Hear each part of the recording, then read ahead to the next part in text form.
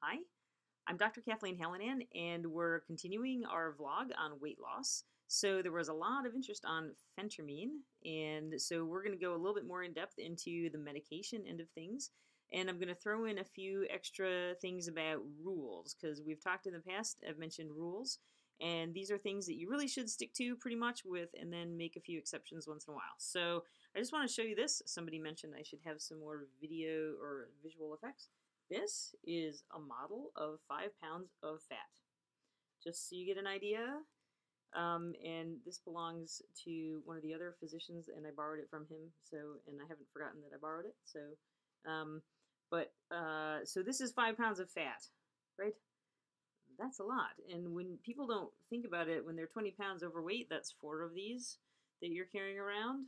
And that gets heavy, and it weighs on your knees and on your back. And it's always perplexing for me when people come in and they don't understand why their back hurts and why their knees hurt and things when they're 20 pounds overweight.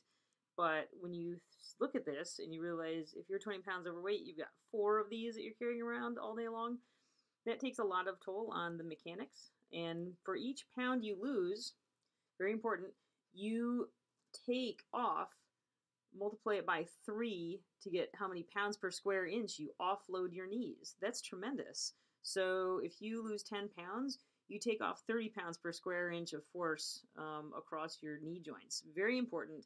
And knee problems and hip problems and low back problems are such a huge part of obesity. It's something that people really don't even think about. So very important with your kids. Protect them from this. Protect them from having to deal with this later on in life. So 5 pounds of fat. Okay. So now we're going to go into, I got my board again. We did some colors today because I wanted to do colors. So phentermine, everybody was quite interested in phentermine, I could see. And so we're going to go a little bit more in depth into phentermine. Phentermine is pretty inexpensive. It's been around for quite a long time. It comes in 3 doses, 15 milligrams, 30 milligrams, and 37.5 milligrams, just because that was the initial dose that was used in the fen-phen combination, which we talked about last time. So there are some things you need to know about phentermine. It's not expensive, even out of pocket. It's really relatively cheap.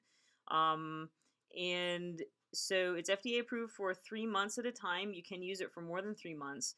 That's considered off-label use, and it should be used, if you go off-label, it should be done under the discussion and with your provider or physician so that you're fully aware of risks and benefits.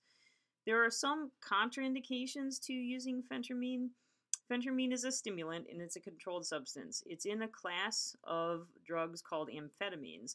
I will tell you, however, this is not addicting. When people run out of their phentermine, they're not beating down my door saying, I need my phentermine, and you've got to prescribe it for me right now. They run out, and like a week later, you hear from them, hey, I forgot my phentermine. So this is not addicting. Trust me. It's very well tolerated. You have to check heart rate and blood pressure because it is a stimulant. And in the brain, what it does is it increases the release of neurotransmitters. So those are the chemicals that talk between neurons, which are the cells in your brain. And so these cells in your brain talk to one another, and through the space, the synapse, chemicals get released, and that's how they communicate. And so phentermine helps release chemicals called norepinephrine and serotonin and dopamine. And these are neurotransmitters that tend to promote satiety. So that's the word for feeling full. So they kind of it takes away the feeling of being hungry. In the rest of your body, it actually also increases norepinephrine and epinephrine. Those are the things that you would consider adrenaline. And adrenaline, or norepinephrine and epinephrine, increase the breakdown of fat. So by 2 mechanisms, it decreases the amount of time or the feeling that people have that they're hungry, and it also increases the breakdown of fat for energy. So very important. You still have to stick with diet and exercise. I can't even tell you. I have had people that think that they just have to take the pill and they can keep eating junk, but that's not how it works. So you can overeat the phentermine.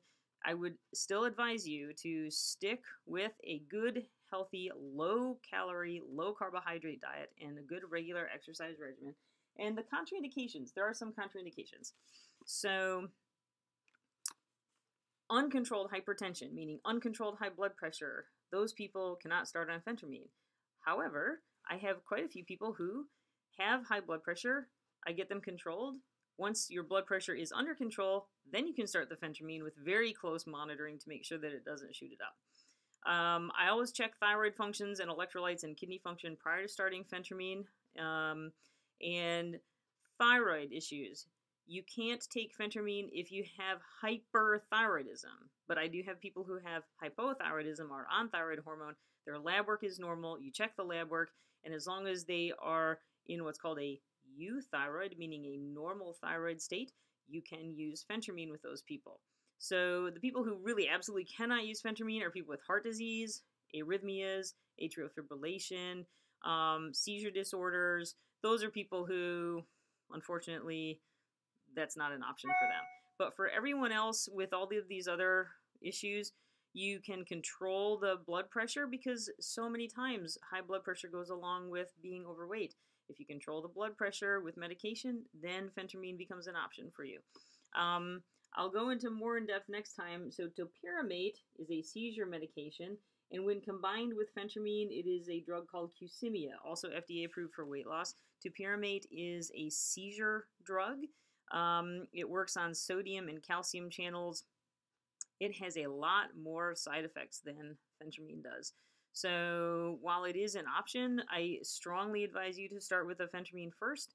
And if you really need to, then you can kind of either consider going over to Qsymia, or depending on what your insurance covers, you know, you can kind of use topiramate by itself off-label, but it has a tremendous amount of potential side effects that get higher as the dose goes up. Again, I mentioned some rules.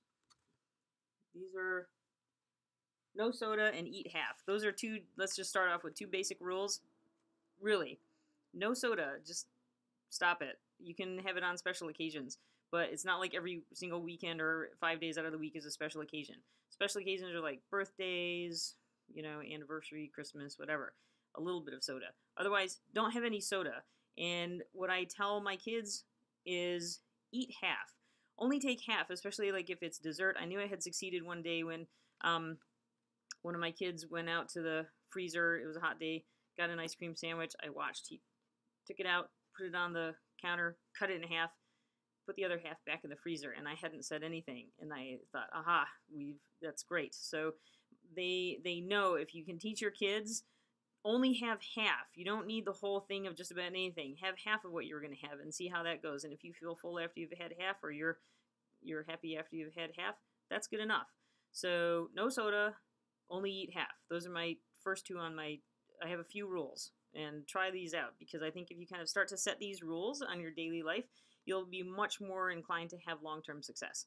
So sorry, this was a bit longer one than I usually do, but there was so much interest in phentermine, I figured I'd go a little bit more in depth. Okay, hope you're all doing well, and we'll try to get a few more of these going over the next couple of weeks. Thanks, bye.